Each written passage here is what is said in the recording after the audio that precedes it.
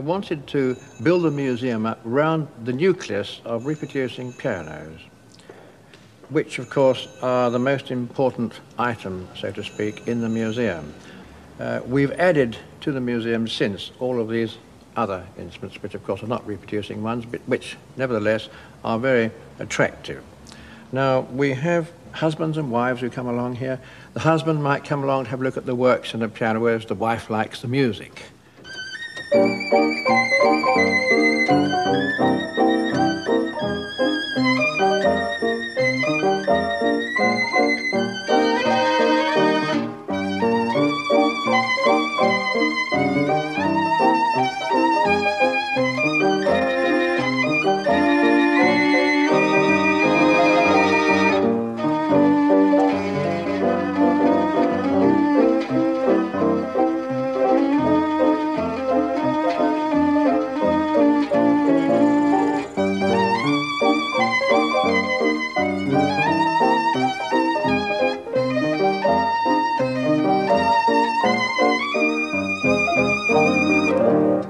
In about 1890, Henry Conrad Sandell emigrated from Sweden to America.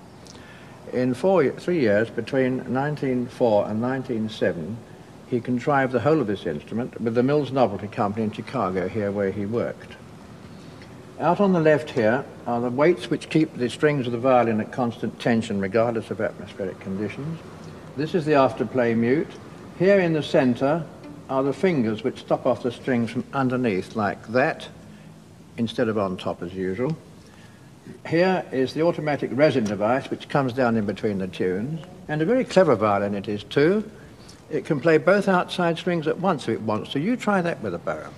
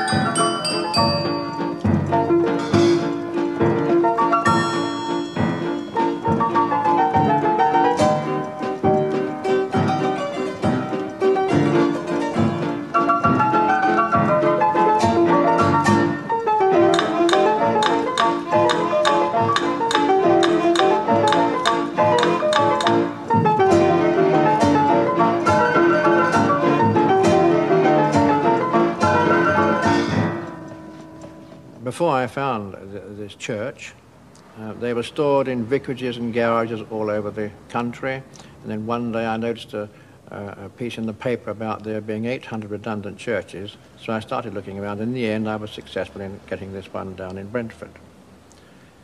It was in a shocking condition when I first came into it. The roof was leaking. The pews were awash. The hymn books were thrown all over the place by vandals. The organ pipes were out. Some of the windows were out. The floor blocks were all up. I think the vandals were coming back to set fire to them, but luckily they didn't. Anyhow, after going up on the roof and repairing the leaks myself, I eventually got an old pensioner who came along and helped for a year or two, and then now we're very well set up with a fine band of voluntary helpers who come along and just love doing the work and establishing the museum on even a firmer basis still.